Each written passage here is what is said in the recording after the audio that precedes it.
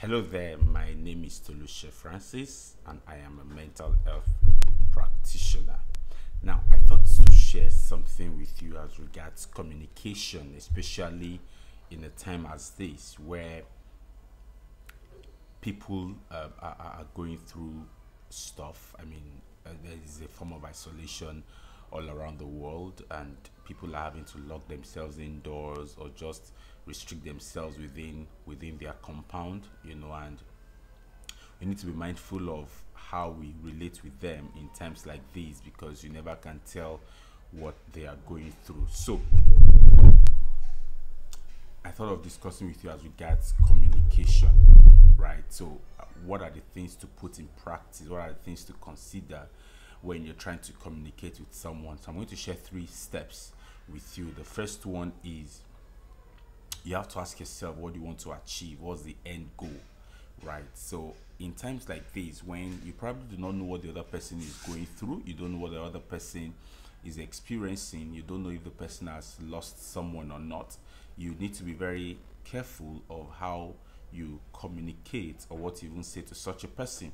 All right, and so you need to ask yourself, what exactly is it you want to achieve with this communication, with this thing that you want to say, right? Don't just say things because you feel like saying them. Ask yourself, what exactly do I want to achieve with what I'm about to say? What exactly do I want to, what exactly is the aim? What exactly is the goal of what I'm about to say? What I want to achieve? Now, if you're able to find out what your end game is, it will help you better in communicating and saying what you really want to say.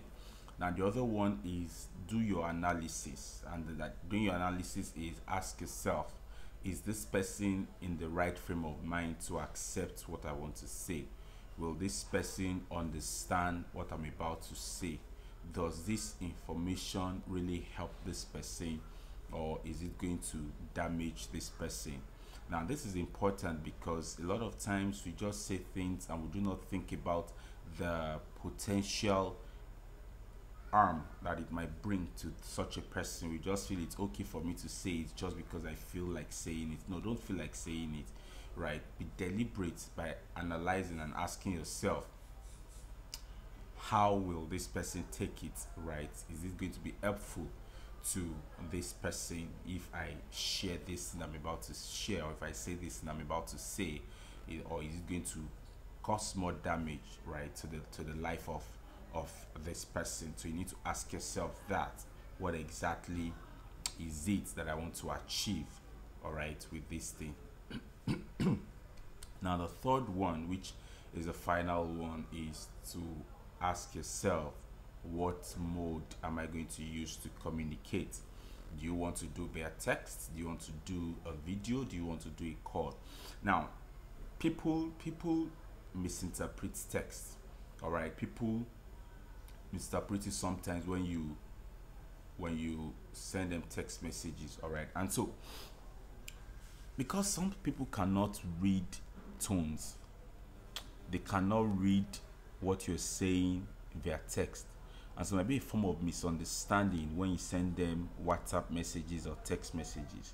And so, because it doesn't carry your tone, all right, so but perhaps you had sent something like, it doesn't really matter why, right?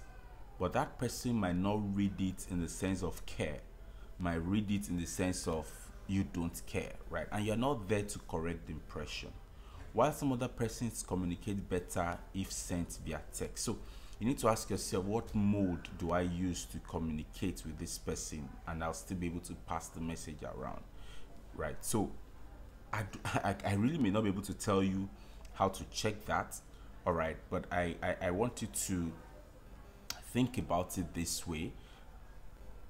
Don't look at how best you communicate or how you understand things. No, don't look at it from that angle.